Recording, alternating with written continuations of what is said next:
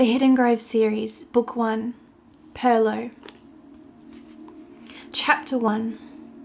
For the 10th time that day, I shook the image of those empty green eyes from my mind. I stared instead at the blazing red of the December poinciana trees that lined the edge of the bushland. A backdrop of eucalyptus trees intensified the display of blossom. Art journal tucked under my arm, I made my way from the car park and past the Meanjin Town Museum towards the twin buildings of the art gallery. The dinosaur skeletons cluttered the entrance hall of the museum to my left. The sharp teeth and long-boned wings of the pterodactyls reminded me of the time I'd visited as a child, unafraid of the large creatures hanging above, safe as I swung between my parents' arms. But that was a long time ago. The sweltering heat was tempered only by the shadow of the towering concrete mass before me. It was a long journey to take each day, but far better than staying in that house that felt too large and yet suffocating all at the same time. The hissing gallery air conditioning welcomed me home once more. Here was the one place my mind could wander far enough to forget the gaping hole in my heart. The walls stretched out before me, wide and glaring, accentuating the paintings that dotted the surface. Though the gallery was the same as yesterday, I eagerly crept closer, my footsteps echoing on the tiled floors past the matching white leather lounge. There, on the arm of the couch, were smudged charcoal fingerprints. I smiled. Clearly I was not the only one who found inspiration and solace here. A lone security guard eyed me from the corner of the room. Ignoring his watchful eye, I stepped up to the painting before me. I'd gazed upon it more times than I could count, but always found something new to captivate me. From the way the woman's eyes seemed to follow mine, to the posture with which she held herself, to the layers of intricate shades of pink across her lips, to the sweeping, mysterious mountains in the background. The painting called me back time and again. It was those mysterious mountains that held me today. I could tell they were not Australian mountains, from the perfectly round stones covered in moss in the foreground to the pointing sandstone cliff jutting out behind at odd angles. They resembled an ancient Highlander's Purlieu. My heart constricted and my hand reached out, wanting to touch the soft, moist moss, to smell its nutrient-rich dirt, to hear the sounds of foreign bird calls. How I wished to travel to such faraway places, see such remarkable sights, to paint their enchanting terrains, and to get far away from here. The security guard cleared his throat and I withdrew my hand. I took out my art journal, flipped to an empty page, past portraits of strangers and replicas of countryside paintings, and set to work. The ancient Highlander's Purlieu was my starting point, and I mimicked the odd angles of the mountains. As I began to fill in the detail, I added my own touches. The motion of wind, the glisten of dewfall, the vibrant red of the trees changing season. If only I had graduated from school already. If only I had saved enough money. I could travel and see places with my own eyes instead of making a fantasy world to explore with my mind on the page. Sure, I was about to start my final year at Meanjin Arts Academy, but I've been waiting and saving up for years now. The end of grade 12 couldn't come fast enough. I peeped back to the corner of the room where the security guard had now turned his back. My hand slipped silently into my pocket and brought back a small square of chocolate to suck on. Its sweet, smooth surface slowly disintegrated in my mouth. It was the momentary comfort that I needed, for my mind had started to slip back to those eyes that haunted me from the mortuary gurney. The gallery began to fill with echoing footsteps and hushed tones. People were crowding around me, poking their nosy beaks into what I was drawing, standing just a little bit too close, wanting the painting of the woman all to themselves. But now my back was aching from hunching over my art journal, so I gave up my place. Thinking of the white leather lounge in the center of the room, I turned to make my way through the crowd when I ran into a wall. No, not a wall. A person. My journal flew from my hands as we crashed to the ground, my pencil clattering against the tiles. I flushed red as people stared and old women tutted at how we'd disturbed the peace. I picked up my pencil and reached for my art journal, spread open on an enchanting charcoal mountain range, and realised it was not mine. The mountain range had an ethereal quality to it that I couldn't quite put my finger on. I looked up to find the journal's artist thumbing his way through my own journal. His shaggy brown hair hung down, shielding his face. He raked it back with his fingers and looked at me, unabashed. He smelled of cinnamon. "You are very talented," he said. His eyes glistened like the dewy moss of my sketches as he reached out to pull me to my feet. My bony hands felt small in his large, rough ones. He looked at my paint-spattered hands. "You prefer acrylic, then?" he asked. I nodded. I'd stopped scrubbing at the dried paint on my skin, knowing that the next day would bring new splotches. He didn't see my response. Instead, his gaze lingered on my right hand, my weak hand. I whipped it away quickly and shoved it into my pocket. It was none of his business. I brushed my wild auburn hair out of my face in embarrassment, and we exchanged journals. My heart was beating too fast. I began to walk away. "I am William of Purlieu." "Of Purlieu?" I asked. Was he kidding? "Yes, William of Purlieu," he repeated. I smiled. "Evelyn O'Shea," I said. He held out his hand to shake, but I just stared at it pointedly until he drew it back apologetically. "I hope I did not hurt you." I couldn't tell if he meant our collision or his blatant staring at my weak hand. It was bad enough that I had to see the mangled ripple across my palm every day, let alone relearn how to paint using my other hand. Like everyone at school, he'd made it far worse by staring.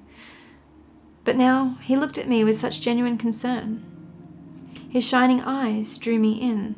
My stomach knotted with guilt for turning down his handshake.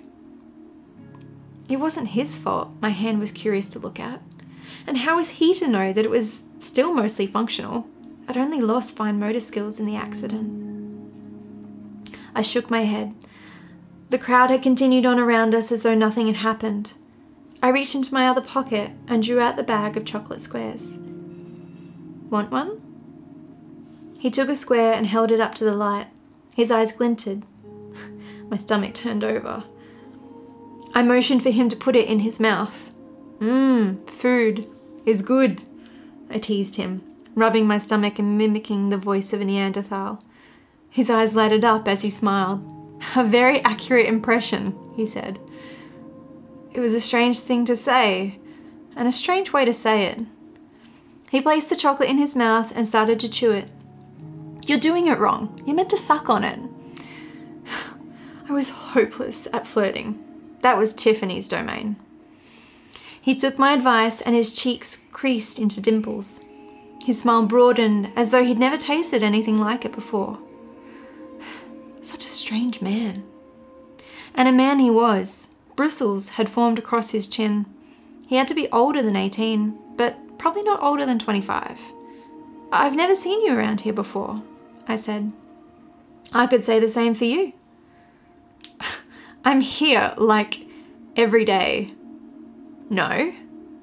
I folded my arms in defiance, tucking my weak hand underneath, out of sight. "What do you mean, no?" I said.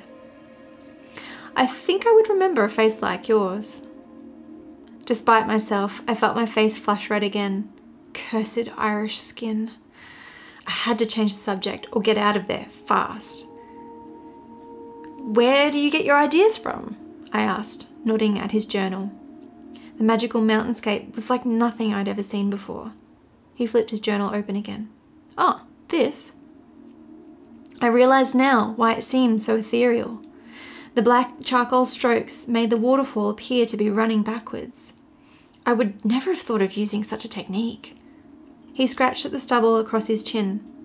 "It came to me one night in a dream," he said. I envied him, not for his vivid nighttime imagination, but for the fact that he had dreams at night rather than nightmares. The empty eyes gazing up at me from the mortuary gurney flashed through my mind once more.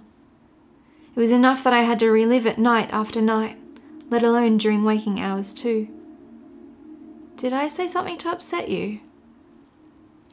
I shook my head, shaking the thoughts away. I've travelled far and wide and seen many great terrible things, he said. You don't sound like a local. My tongue is influenced by the many people I have met. I envied him even more now. How I ached to travel. Is that Shakespeare? I asked. He laughed, shaking his head. English was never my strong subject, I said. I take it art is where you thrive. I nodded. It is one of my great loves also, he said. I was running out of things to say. Well, it was nice to meet you. Goodbye. Again, I made to walk away. May I see you again, Evelyn O'Shea? My stomach constricted. I slowly turned back to face him. But I don't know you. You could come to know me, in time. But my father... Here, at the gallery, the same time tomorrow. Why would a man like him want to spend time with a girl like me? I watched his striking green eyes a moment longer. They were so captivating. He was so captivating. I nodded once. His beaming smile broadened and he rubbed his hands together. Wonderful. Just wait until I tell Tiffany. Clothes littered my bedroom floor while Tiffany watched on video chat. The floorboards under the carpet creaked as I looked at myself from different angles in the cheval mirror. Tiffany's girlish voice filled the room. Don't wear that. It makes your boobs look even smaller than they are. Can I borrow your boobs for the day then? I said. Maybe her tan skin too while I was at it. I ripped off the silk camisole and flopped on my bed. Why was I so nervous? It wasn't even a real date. I still can't believe you're doing this. Your dad is going to kill you when he finds out. He won't find out, I said. He has to eventually. William is a total gentleman. If and when my father does find out, he'll realise how much he likes him and forget that I went out alone with a complete stranger. Saying it aloud like that sent a flurry of doubt across my mind. Was this a bad idea? You only met him yesterday and you spoke for like 2 seconds. He's not your boyfriend yet. How do you know what he's really like? Yeah, well, he may not even show. My stomach constricted. I couldn't figure out what would be worse. If he showed or if he didn't. I really wish you'd let me come round to do your makeup. Just, hide some of your freckles. That would require hiding my entire face, arms, and a third of my legs, Tiffany. We sighed simultaneously. She sounded tired of the conversation. There was a long silence, during which I clenched my fists in frustration. I'd done the pre-date drama plenty of times for her. After he kisses you, I expect full details. I've never kissed a guy with facial hair before. I've never even kissed a guy before. How am I supposed to compare? And he's not going to kiss me. We only just met. Yeah, but he's older. Yeah, but we only just met. If he did kiss me, would I want him to? I imagined his big, soft lips crushing against mine. My heart skipped a beat. You're not helping, Tiffany. You've been on a ton of dates. What should I wear? Oh, so it's a date now, is it? Tiffany! Okay. The summer dress. It's very girl next door. I dragged myself out of bed and into the dress. And your hair up off your shoulders. Guys like necks. I put my art journal into my backpack. What are you doing? Packing my bag? What are you bringing that for? It's a date. We're hanging out at the gallery. He has a journal too. It's how we met, remember? Tiffany sighed and rolled her eyes.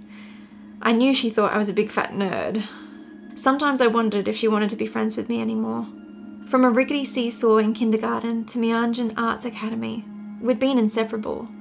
Even though we were so different from one another now, we knew things about each other that no one else did. Like how I didn't shed a tear the day of the funeral.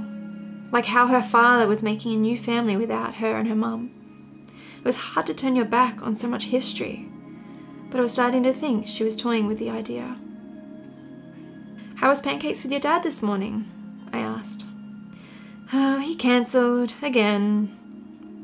I nodded. I didn't know what else to say. I had the opposite problem to her. My father was too involved. "Well, I'd better get going," I said. I spoke my hair up into a ponytail and grabbed my bag and car keys. "Don't do anything I wouldn't do," Tiffany said. "That's not the greatest advice." She cackled like a kookaburra. I couldn't help but smile. She had the most ridiculous laugh I'd ever heard. I know. Message me if he turns out to be a creep and you need an excuse to leave." Thanks, Tiff. I made my way downstairs as quietly as I could, but sure enough, there was my father waiting in the living room that led off the entrance hall. His presence filled the space between the walls, his greying eyebrows crinkled in austerity. "You're not going to the art gallery again, are you?" My body tensed up. I wished he wouldn't pounce on me with that stern voice every time I came home and went from the house. "So what if I am?" "You've been there every day since this Christmas holiday started." "I want to be an artist. I'd have thought it was good that I was spending my time there." He scrutinized me, eyes narrowed. I sighed. "I'm going to Tiffany's." "Will there be boys there?" William's glistening eyes flashed across my mind. "No." I consciously kept my hands still and in plain sight. My face relaxed, my eyes steadily focused on him, but not too focused. It was a trick I'd learned from being a police officer's daughter. He was good at catching liars, so I had to avoid the physical signs of lying. He'd spoken of his work often enough over the years that I'd picked up on the habits to avoid. Don't touch your face. Stay calm. Never look to the right. He pursed his lips. "Okay, but be back before curfew." Curfew was 10 p.m, but mercifully he usually had night duty. He wasn't there to know whether I made it home in time or not. I left before he changed his mind. I stood before the woman of the ancient Highlanders' Purlieu. She hadn't changed since the previous day. I tried to distract myself with the structure of her face, the high cheekbones, the square forehead, her pointed nose. William was late. What if he didn't come? The sweet scent of blossom mixed with cinnamon hit me. "Hello, Evelyn." I wheeled around and there he was with those green eyes, holding a single musk-coloured peony. His checkered button-up was immaculately pressed. His hair was combed back, eyes glistening just as I remembered. I couldn't help but smile. A beautiful flower for a beautiful lady. The blood of the Irish rushed through my cheeks again. "You can't say that," I said. I glanced uncomfortably around the empty gallery. The snooty security guard eyed us from his corner. "Why not?" "Because you're not my boyfriend." "Because beauty is only skin deep," I said. He chuckled and shook his head. "Where did you get it from?" I asked. "My garden. Just like these." He pulled back the towel covering the wicker basket by his side and revealed a generous pile of bright red strawberries. I glanced back at the security guard who continued to watch us carefully. "There's a soft grassy patch at the edge of the bushland," he said. He turned and started walking away. I hurried to follow as he led me towards the glass door of the art gallery, holding it open for me. My heart pounded against my chest. Was this really a good idea?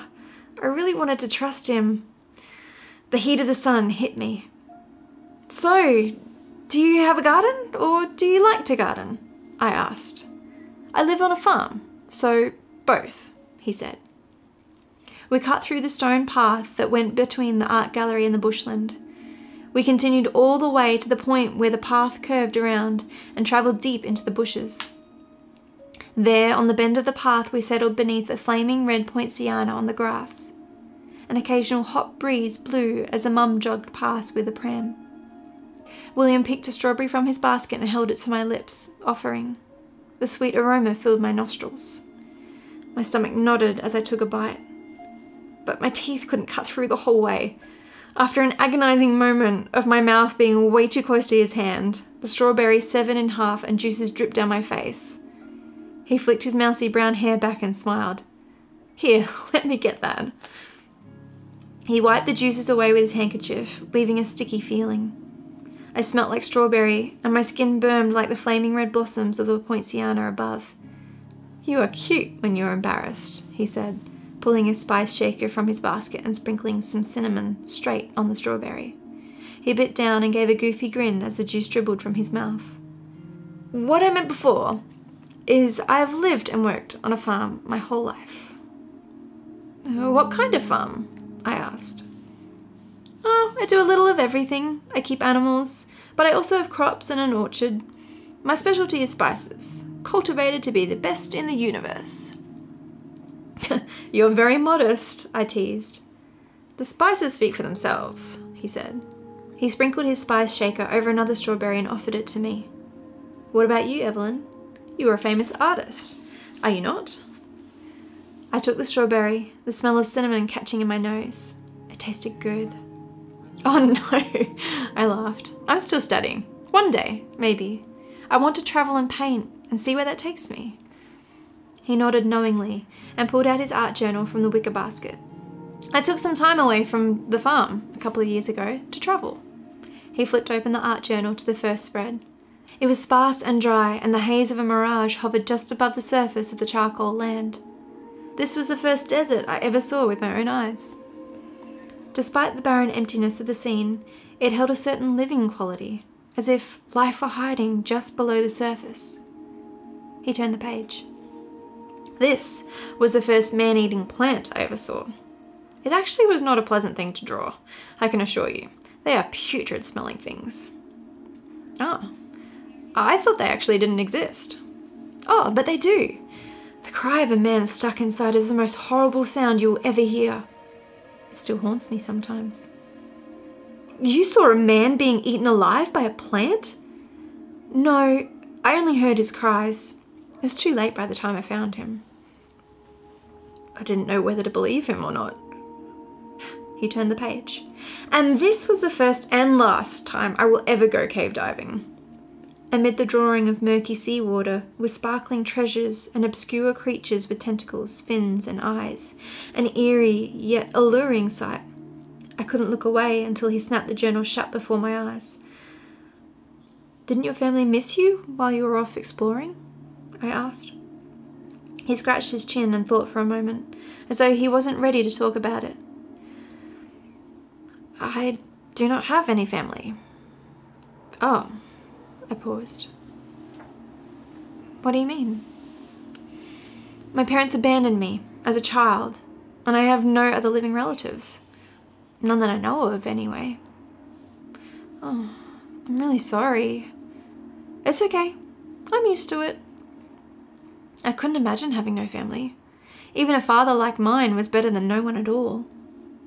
It will not always be this way. I will start a family of my own one day." "You want children?" "Of course." I hope he realized that this made him 10 times more attractive. I nodded as though it was no big deal, though. "It's just me and my father at home. My mum..." My throat caught on the words. I never said them aloud before. "My mum passed away earlier this year, in February." He stopped picking at the strawberry seeds in his teeth and looked at me with steady eyes. "That is far worse than never knowing your parents. To have one ripped away? I'm so sorry." I shrugged my shoulders. "Do not brush it off. She was your mother." "She is my mother." His forehead creased at my correction. "I always wanted a father," he continued. "You are lucky to still have him." I looked down and picked at the dried paint that flecked my hands. Sometimes I wish that it had been him that died instead of her." I'd never said that aloud before either. I glanced up. His eyes shone with a thin film of liquid. He placed his hand on my strong one and squeezed. His touch sent goosebumps across my skin.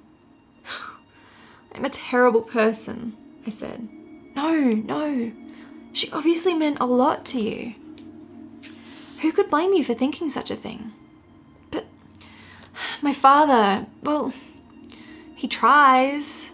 It's just that I can't stand him sometimes. He's so suffocating. What do you mean? He wants to know where I am all the time. Like, can't I just live my life already? William nodded. That is the best part about my farm. There is no one there to tell me what to do or how to live. Sounds like a dream. He picked up another strawberry and offered it. The juice dribbled down my chin again. Only if you do not easily become lonely, he said. Is that why you visit the art gallery? He smiled, his eyes lighting up. Exactly. He had such gorgeous eyes. They were the kind of eyes that could persuade me to do anything. Deep and sparkling and mysterious. I wanted to stare into them all day, like a painting at the gallery. He must have read my mind, for he flipped his art journal open again. Hold that pose, he said. He pulled a piece of calico from his pocket, unwrapped a stick of charcoal, and proceeded to sketch me. Your face, it catches the light so wonderfully from this angle. He traced his forefinger down the middle of my face, from my forehead, over my nose, across my lips, and around my chin. His touch sent a new wave of goosebumps across my skin. Your silhouette is very elegant. I blushed and tried to steady my expression until it was done. My heart pounded. I wanted the moment to end, yet last forever. Now you may move. I let out a breath and glanced at his work. He'd made me more beautiful than I thought I could be, glazing over my abundance of freckles and my untamable hair. Now it's my turn, I said. I took out my art journal. How shall I sit? He asked. From his weathered hands to his broad shoulders, strong neck, thick eyebrows, and shaggy brown hair, he looked every part a farmer. But his eyes told another story that I could not place. They captivated me. It was his eyes only that I wanted to draw, to unravel the mysteries that hid behind them. Relax, and just look at me. With pleasure, he said. I ignored the constricting feeling in my stomach at his compliment and sketched his glistening eyes. What were hidden behind those eyes? What wonderful secrets were waiting to be found? How I ached to know him and his secrets. I turned my journal to face him, his almond eyes like a pair of opulent emeralds filling the page. He smiled. Evelyn, he said, may I see you again? My stomach constricted a second time in nervous excitement. All I wanted was to nod my head with a vigorous yes. But what about my father? What about waiting until I finished school? It was his one rule, other than curfew. No boyfriends until I'd finished my studies. But that was still a whole year of school ahead. I couldn't possibly wait that long, or make William wait. He was so perfect. My father would love him once he got over his anger. Once he could see that, for the first time since Mum had died, I actually felt happy. Okay, I said. What my father didn't know couldn't hurt him. We continued to see each other for the rest of the Christmas holidays. William didn't have a phone, but it didn't matter. We shared a love of art, our favourite spot on the grass, and one another's company at the same time every day. It was the most perfect summer. By the end of it, joy had crept into my life, and I found I could laugh again. I smiled constantly in William's presence, but when I returned home at night, the joy always dissipated as my father met me at the door, ready to barrage me with questions about where I'd been, with whom, and why. Of course, I never told him about William, repeating the same lie day after day. I was at the art gallery. I was alone, studying the paintings. I want to be an artist. He never seemed entirely satisfied with my answers.